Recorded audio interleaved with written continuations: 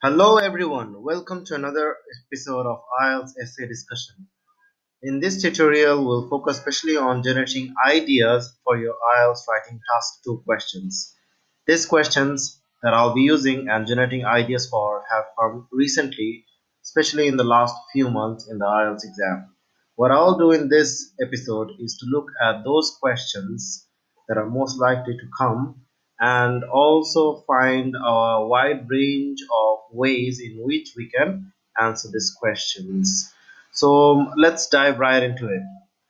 The first topic that we are going to discuss is many people believe that it's better to learn something in a group rather than individually. Do you agree or disagree? Right. I'm going to agree in my first paragraph. That's what I would normally do in this kind of essay. It's mostly because I think this essay, if you write from a group perspective, would give you more ideas because there are so many advantages. Learning in a group has many advantages.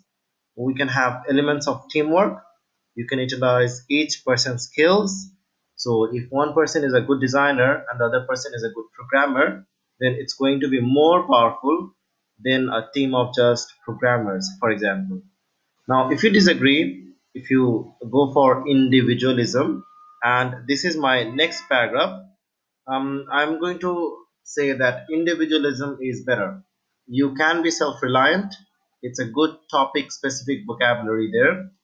You can be self reliant, which means you only depend on yourself, and this would probably make the project maybe a little bit more efficient. In some group projects, you have to wait for the designer to finish, then you have to wait for the marketing person to finish, or you have to wait for the researcher to finish. And if you're self reliant, you own the result. You are not dependent on others. Another point, which I feel is more mature, more responsible, because you are responsible now for the whole project, the whole task. Another reason why individualism is better or working individually is that there are no laggards. Laggards mean like the slow people in the group. You don't want for them. Okay. So maybe I won't include every single point I've discussed here. The thing is, what I'm doing now is just generating ideas, and some of these ideas I will throw away and I won't use. Some of the ideas I want to use because maybe they come with a good collocation that I know. For example, I'm definitely going to use self reliant, and I want to use the word laggards as well because it's not very common, and it will show the examiner that I have got an extensive range of vocabulary. Also, I'm going to use the self-reliant argument. I'm not dependent on others because I can give a very easy to understand example just like the one that I did. I don't have to be waiting for the designer. I don't have to be waiting for the researcher. Then in the conclusion, what I'll do is probably just give my personal preference. And my personal preference, in all honesty, is that I work much better as an individual. If you ever see me playing football, you can see that it's immediately clear because I have no sense of teamwork whatsoever and I'm just running around on my own. So that's why, yes. But obviously, I'm not going to include that in my conclusion. I'm going to just make it as formal as possible. Let's move on to the next topic. Let's move on to the next topic. And the next topic is some people think that men are naturally more competitive than women. To what extent do you agree? That's an interesting topic, isn't it? All right. So this is a very sensitive topic as well. You really want to be kind of maybe even just filter and double check what you're saying isn't sexist or isn't going to offend anybody. So first of all, how do we start this?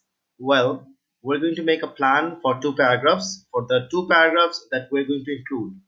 By the way, you might have noticed that I'm kind of skipping over the introduction and I'm kind of skipping over the conclusion as well. That's on purpose because once you get your ideas for the body paragraph and once you've got your body paragraph sorted out, then you can start thinking about how you're going to write your introduction and how you're going to finish. Also, as everybody knows, that the bulk of the points are body paragraphs. That's where we want to be focusing the bulk of our attention. That's where most of our focus should be going. Let's move on. So I'm going to assign ideas to each paragraph. Men are more competitive than women. Do you agree or disagree? To what extent do you agree or disagree? So I'm just going to say I fully agree with this one. Paragraph 1, men are competitive. Look at, and these are my arguments. Of course, I've got to back up my arguments with, or back up my claims with evidence. So, 1, men are more competitive. I mean, you can notice in almost every single field or industry that you can do research on. That's my claim. I'm going to back it up with evidence. Let's look at the sporting fans. Globally, most of them are male. An additional point, if you look at sports historically, only men have participated in Formula One, boxing, MMA. This is typically male dominated sports.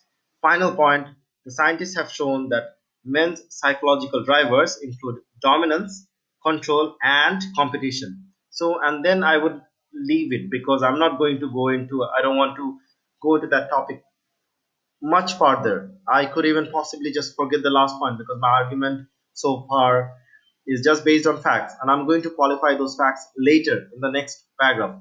I'm going to say once again in my next paragraph, oh, sorry. The reason why I'm going to possibly leave psychological of drivers is because it could sound sexist, and I don't want to offend anyone. And I'm not 100% certain whether my other arguments, it's clear as day that only men participate.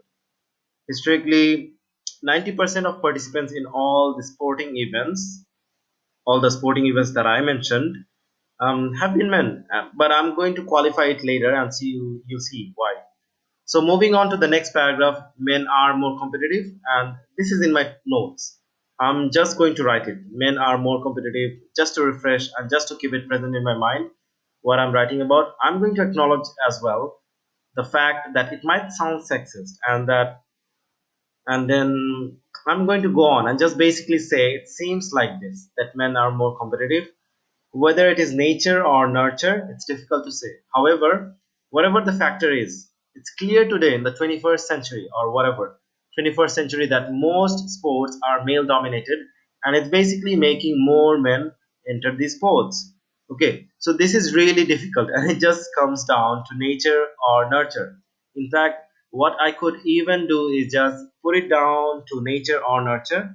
The examiner would understand that argument instantly. Hopefully, you do well. If you don't, but it's going to be too much to get into the nature or nurture argument, and I'll just leave it at that, okay? Because you could see me struggling when I was trying to explain. By the way, nature or nurture? Was the person born like that, or did the society influence them to grow up like that? That's the basic argument. But if I include or explain what nature or nurture means in the essay, I'm going way off topic. So I'm going to mention that point and I'm done. Also, it sounds very natural. Conclusion, I very much agree, as you've probably heard, and we don't know. Okay, so the question says, are men naturally more competitive? So, yes, I agree that men are more competitive. Whether it's natural or whether it's thanks to society, it's beyond this. Now, let's see, how could I say that? Whether it's, I don't want to say nature and nurture again. So, I'm going to say whether it's due to society or genetics. Beautiful there, if I do so.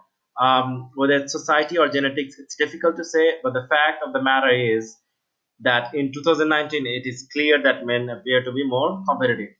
Notice as well, I did put the appear to be more competitive because there, just myself, some wiggle room, some room to wiggle, and more academically known as hedging. By the way, the hedging is also another module that we go into the course, and it just helps students or advises students against making sweeping generalizations which are not academic at all. Moving on to question 3. By the way, these are all very common topics in society at the moment. We're talking about men being more competitive. This is very much linked to the issue of those transgender women participating in competitions, sorry, transgender men participating in women's athletics competition, about that South African athlete who's got high level of testosterone, and yes, if I had gone into those topics, what I just mentioned in that essay, I would have opening a whole can of worms. It just goes on and on and on and is endless. And I'm not that knowledgeable about it. So I'm just going to keep it at the basic to see what happens. F1, boxing, MMA, etc., men's football. So what I wanted to say is that most of the points, sorry, most of the questions and the next question, these are all sorts of ongoing topic in the media at the moment. So we're talking about men and women in competition in athletics. We are talking about individual teamwork. We are talking about social media, mobile phones. These are all topics that are going on in the society at the moment. We're talking the next questions. We're going to be talking about mobile phones, social media. We're going to be talking about weddings, and so on. Now, if you don't know anything about these topics, it's really important to start spending a good 10 minutes a day browsing bbc.com. And I think BBC is the best place to start because it's got an overview and it just tells you the right amount of information that you need. The Guardian as well. The Guardian is a newspaper as well. It gives you a good outlook on national news as well as the sources of information from where you can go into the details.